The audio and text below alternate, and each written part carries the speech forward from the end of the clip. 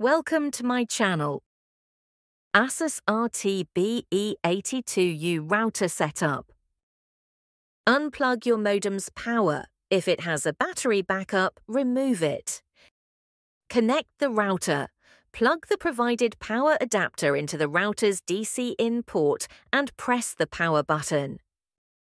Connect your modem to the router's WAN port using the included network cable. Power on your modem and ensure its LED indicators confirm an active connection. Establish a connection to the router. Wired, connect your computer to one of the router's LAN ports using an Ethernet cable. Wireless. On your device, search for and connect to the default Wi-Fi network named Asus XX, where XX represents the last two digits of the router's MAC address found on the product label.